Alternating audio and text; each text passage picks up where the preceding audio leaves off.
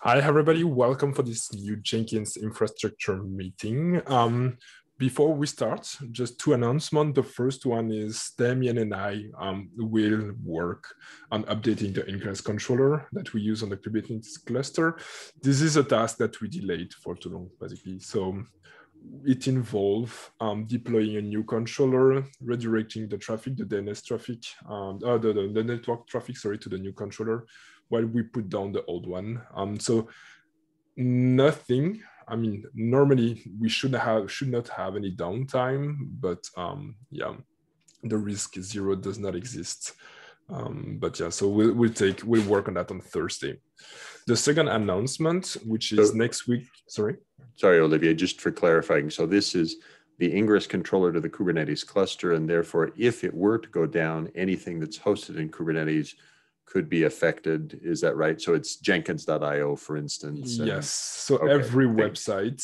So that's why we deploy a second one. So the idea is we deploy a second one, redirect the traffic to the second one. We upgrade the first one, and then we go, but we redirect the traffic to the first controller. So that's great. The idea. So because those are just stateless application, it shouldn't be an issue. We did that several times in the past, so it's not the first time that we do this operation. It's just that because you have to deploy a new controller, redirect the traffic, and then redirect it back, it can take some time, but otherwise it should be fine. The second announcement is next week we will have an LTS release. So this is something that we have to pay attention. So if we plan any work on the release environment, we should not. I mean, we should be careful. So that's it basically. So don't change too many things before the next LTS release. That's all for the announcements. Regarding the notes, as again, those notes are prepared several days in advance. So feel free to just add any topic that you want to discuss in the notes, so we can come prepare for the meeting. So the first one that I want to discuss briefly is I've been thinking in the past about how to split the role of the infrastructure officer, to delegate the role, so the community could take more responsibility here. And so if you have any suggestions there, I would be really happy if you could think about that. The way I would think is would have to have a shadow infrastructure officer responsible for specific area. And those are, I mean, the same person does not necessarily have to work on everything. So we could have, let's say, someone more interested by Kubernetes, someone more interested by Puppet, monitoring, alerting, CI shared libraries, whatever the topic is. So the idea is if you find a Git repositories or an area that interests you, feel free to start reviewing PRs, maybe put you in the code owner. I mean, those are, I would be really glad to find ways to delegate a little bit of responsibilities here. So yeah, any question? I think the first step is if there is an area that interests you and you don't really know how to start or to contribute. I briefly mentioned that in the next one of the next topic, but we started documenting as much as we can. So if something is not clear, feel free to ask, and I'll try to find the right person who can put the documentation on Git repositories. But I'm coming to that point in 1 moment. So I'm going to just switch to continue on the documentation topic, and then we'll continue with the. So I'm just switching the documentation, so we stay here. So with Damien last week, we started discussing about how we can improve the documentation, and the challenge that we have is we have different kind of information that we store on the Jenkins Infra organization, and we have different ways to work with that. So the first is we have like this meeting, we have synchronous communication where we want to have different people working on the same document at the same time. So that's why we introduce Acme. So everybody should be able to participate, to take notes, basically, add content, reorder, whatever. So everybody is invited to participate. But otherwise, for specific documentation, it's better to just open a pull request on the repository Jenkins Infra /documentation. So let me, okay, I'm sharing here. So this is the Git repository that I'm sharing. So as you can see, we have a directory containing Kubernetes maintenance. So the idea is to collect information when we do maintenance on the Kubernetes cluster. And we want to add more documentation each time we have to do some maintenance. So we add a document for the Nginx controller that is coming on Thursday. We are taking notes for the meetings. And we want to add more the service documentation. So we are still building that Git repository, but yeah, feel free to request specific information. And then another element that was asked last week is, what do we do with information that we don't want to be public, like for instance, runbooks? The idea here is just to document a specific service, and inside that specific page, we just put links to the runbooks. There are different reasons why we don't want to have, let's say, our runbooks public, because it involves either personal information, like call that person if something goes wrong, or do specific operation that we want to keep private.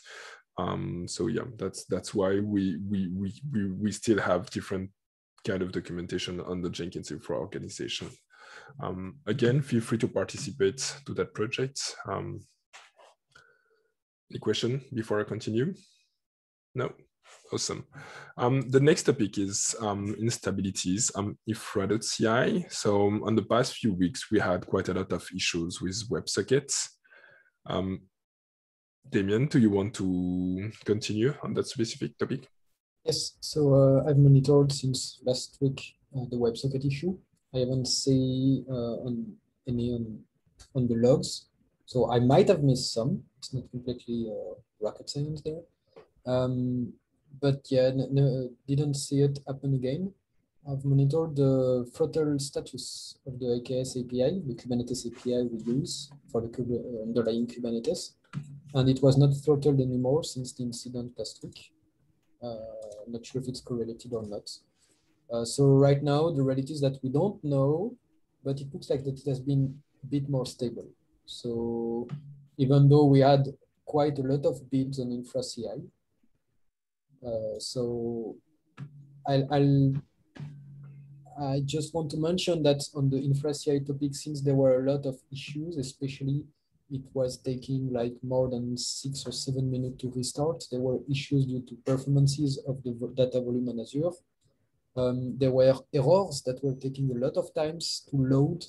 There were a bunch of tiny elements that took a lot of time to restart, and it was restarting the jobs in loop, sometimes failing. And there were also some jobs that were running since 5, 6, 7 days even.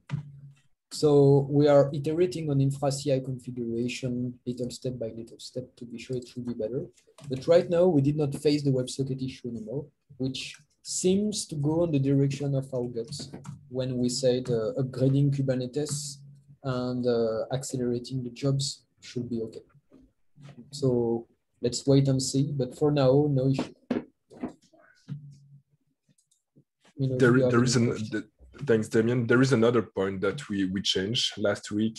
We faced our issues with the traffic with get.jenkins.io, which is a service running on the Kubernetes cluster. So I'm just wondering if the fact that we now stop redirecting part of the traffic there reduce the pressure on that cluster. Might be. The pressure was not on the cluster itself, but on the request made to the Kubernetes API. So the amount of requests done by a kubectl client, native or command line. Okay, thanks for this. Next topic, which is also something that Damien has been working on, is about cleaning the Datadog configuration. So just a bit of context here. The Jenkins project is sponsored by Datadog to monitoring a big part of the infrastructure. And a while ago, we started using Terraform to configure the monitoring checks. The Terraform code was applied from ci.jenkins.io. And what Damien did recently was to first update the Terraform dependency. So the idea was to move to version 0.13 and also clean up a bit of legacy around that project. So if you want to look at that specific Git repository, it's located on Jenkins Infra/Datadog. And now that repository is built. That Terraform code is executed from infra.ci. We used to have a staging environment, but we stopped using that staging environment. The reason for that is because for some of the synthetic checks that we have on the production account, we had to request to increase the limits. So we send a request to Datadog support to increase the limits of the number of synthetic checks that we can have. And so because of that, we cannot use the Terraform code to deploy the staging environment anymore because we are limited to 3 synthetic checks or something like that. So the work done by Daniel here was really to simplify. And if you are interested by a specific dashboard or whatever, that's the right place to go. If you want to improve the monitoring of a specific service, that's also the right place to go. Still on the Datadog topic, we have multiple components. So we build our own Datadog Docker image. So we have some custom checks. That's how, for instance, we monitor if we can still download the latest Jenkins packages from the service get.jenkins.io. We also use that monitoring to know if the release process is not stuck. So typically what happened in the past was the release process released, use Maven release plugin to publish the Jenkins war. And for some reason, we were not able to package the new version. And so we had to manually trigger the packaging job. And so when the same situation happened now, again, we just detect that, that specific issue. Mark, I see you that you're wondering, do you have any question on that topic? No? Okay, sounds perfect. So yeah, custom checks for Datadog, and otherwise everything is maintained through Terraform. Okay, next Just a topic. reminder that the goal is to ensure that we can build correct SLO, maintain as code. So the first step was to be sure that the CI, since we use as code, was fixed. It's our ability to update and do whatever actions. But the near goal for end users and us is that we want to improve the monitoring to be sure that if we are triggered on PagerDuty, it's because something is really broken, because currently right now it's quite verbose. So the risk is that we can ignore a real positive issue. And the goal is try also to automate most of these things to provide the automated status for the end users at any moment if one of us is not available. That's the near goal. There is one specific topic that I found that happened multiple times in the past was we update the Terraform code, it's working, and then after several months, it stopped working and we have to look at it again. And I saw the same behavior for some of the Docker images. And so we should probably put in place some monitoring. Let's say if some builds are not passing on the master branch, someone should fix it. I mean, I'm guilty in some of them. I was just surprised this afternoon to look at a bunch of failing jobs, even if we work on those previously. That's a good point. That's a question we won't answer right now. This is where will this alert will go? IRC channel, email, whatever notification matrix message. I think that the question that will be, we will have to answer that question in order to implement this. Yeah. But this is something to keep in mind. Thanks everybody. So the next topic, which is ci.jenkins.io. Thanks, Damien, for putting that as well. So sounds like you finished working on that. Do you want to share the state here? We can start using Kubernetes pod template for the agent and CI Jenkins IO.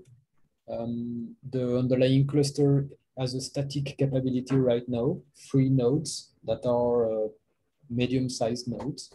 So for tiny steps, it's okay. So the next step will be to start moving some workload, hitting the limits, and then improving the automatic scaling of the underlying cluster. That will be the next step, but it has been successfully applied. And there are some minor configuration changes that we will have to do in order to improve switching to WebSocket, etc. But overall, it's working very well and really efficiently, so I'm quite happy with this. All the jobs I worked on took 2 or 3 less times to build because they were building on virtual machines on EC2 before. So the performances for these use cases were quite better by moving to Kubernetes. So next step is real life workload now, not only Jenkins. And I would be really interested to work on that with you as soon as possible, because we are investigating ways to reduce the cost of CI.Jenkins.io. So if we can be more efficient with that service, that would be really nice. Okay, right. The last topic. Sorry, yes. So I'm assuming for now that the experiment is explicitly only for Linux-based agents, no Windows-based agents, right? So we're not attempting the wild card of Windows-based agents in Kubernetes. It's on the roadmap. It's on the roadmap, but haven't been worked on yet. Perfect. We have a working example on infra.ci, but it needs some work to be sure we deploy this on the public cluster. Great. Thanks.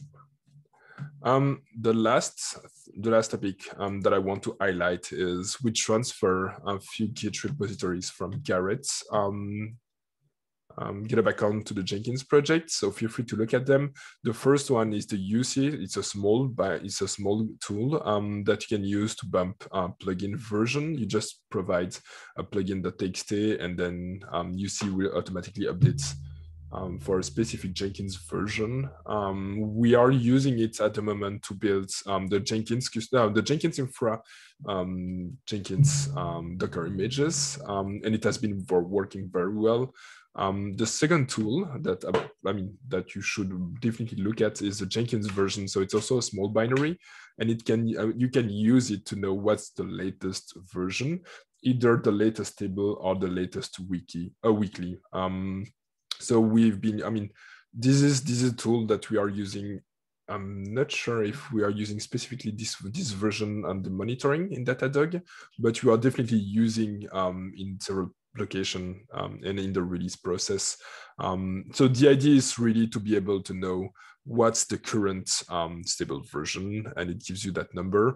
And so when you use the Jenkins version and the UC together, so that's what we are using. Let me share those repositories.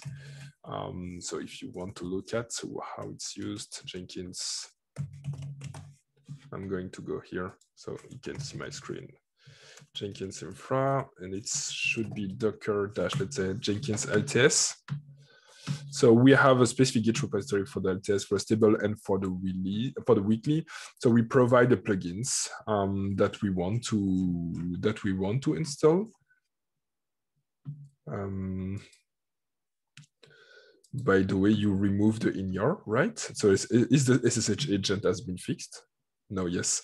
So we can also specify to not update a specific plugin. So this is something that we still have to work on for the release environments. So we can specify to not update a specific file. And then when you look at Jenkins, no, it's not here. So I guess it's a GitHub action workflow update. Where is that? Yes, it's using GitHub action, so it won't be easy to show. But basically, if you go to the UC or Jenkins version, let's take Jenkins version. You go for the latest release. You go for the latest release, and then you can directly download the binary that you want to use if you're running on whatever the distribution you are, the architecture you are, sorry, and yeah, that's pretty useful. And finally, the third project is Captain Hook. Captain Hook is a webhook proxy, but the specificity here is to collect every webhook that should be sent to the Jenkins. But if for some reason the Jenkins is down, Captain Hook cache those requests to when Jenkins is back on track. Captain Hook send those requests to the Jenkins. The idea is now we have some configuration to apply to use it on the Jenkins Infra project, but because we restart multiple times per day the Jenkins instance, we want to be sure that we connect, that we handle every webhook request. So yeah, that's also another project that we are currently testing. We cover all the topic. So any topic you want to briefly talk here before we stop the meeting? So 1 call, 2 call. So yeah, I already put, so then this week, I already put the link to the next notes weekly for the next weekly meeting. Feel free to add any topic you want to discuss there. And yeah, thanks for your time and goodbye. See you on RC.